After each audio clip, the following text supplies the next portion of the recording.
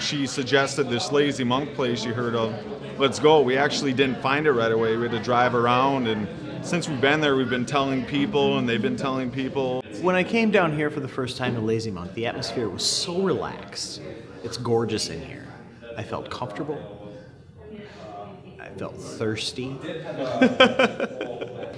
We came to Lazy Monk tonight because they're from out of town, they're from Minneapolis, so I wanted to show them what this brewery has to offer and have some beer. What's nice about Lazy Monk compared to other Twin Cities breweries is the atmosphere. I mean, you feel like you're in Germany, whereas the other, like, there's really not one like that in the Twin Cities.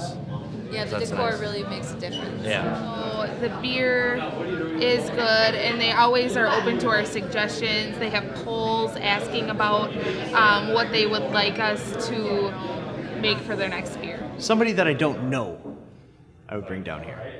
It'd be fun. It would make me seem cool. My name is Lois Frank, and I'm brewer at Lazy Monk Brewing. I met my wife 20 years ago. I grew up in what it used to be Czechoslovakia. At some point, I lost my job in IT, and I just got this crazy idea to open a brewery, and it was 4 years ago. First, nobody really in this area thought about the tap rooms at all. But then when we were open about a year, a friend of mine visited me, and he said, well, I went down to North Carolina, and they have this thing, they call it Taproom, and it's a production brewery, and they have a portion of the brewery, it might not be a fancy place, where they try to dispense their beer directly to customers. We started to do Taproom more from a marketing perspective, and it was, well, if people will associate Lazy Monk, we don't have a building, and our equipment is not that fancy, so let's make it that they would associate our brewery with a tap room. And when we started, we made it 450 square feet, and people were coming back and back. So a year later, we decided that we are going to double the space, and you build it and they'll come. What we wanted to recreate beer halls from Europe, from Germany and Czech Republic. That's why we decided to do it this way. As well as the room was very nice. It had a lot of natural light and was quite inviting with brick on the walls. We just made it to look like, with the molding, that it is actually more as a Tudor style. So we wanted, as when people come here, they would feel that they've been transformed to a still comfortable place, but something a little bit different. We did not necessarily design the size or the shape of the tap handle, but we like it because it looked like a Pilsner glass. And a Pilsner is our flagship.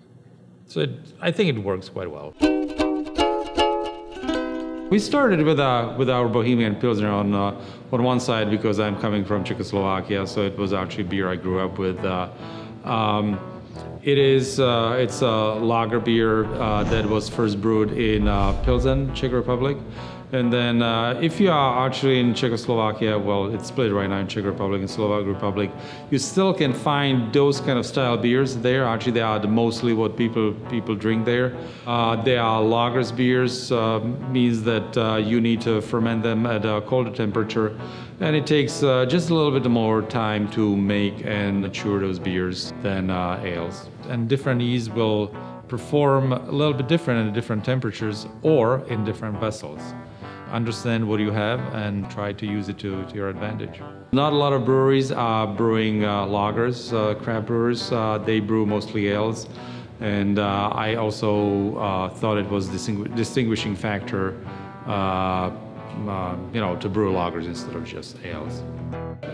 Well, I know we like IPAs and pale ales a lot, so to not see that is, like, oh, I want one, but they have really good beer anyway, so it's nice to try something different.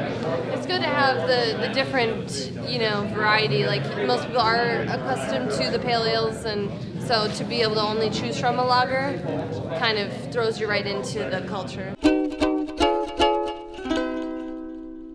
The main driver is the tap room, and people still want to come there, so that's where we get the biggest margin. But we think that also distribution, I call it packaged goods, so that would be in grocery stores and liquor stores, is still very important because taproom and packaged goods, they balance each other out. Actually, the growlers, we made it that we made them returnable. It is actually a lot of people, they do the 12-ounce six-packs, and I do not necessarily like 12-ounce serving. When you have one, that's not enough, and when you have two, it's too much. So that's why we decided to go to non-traditional package. I found a can, and it was a pint, so it was fairly close to half a liter. So it was good serving size, and then we went with the cans. There are two portions of the canning process, and one is to fill the can. When you fill the can, at the time, actually you fill it more as a draft. You just pour the beer in there, and the ways the challenge is that you pour the beer in a can without foaming. That smoked bock I had tonight was amazing.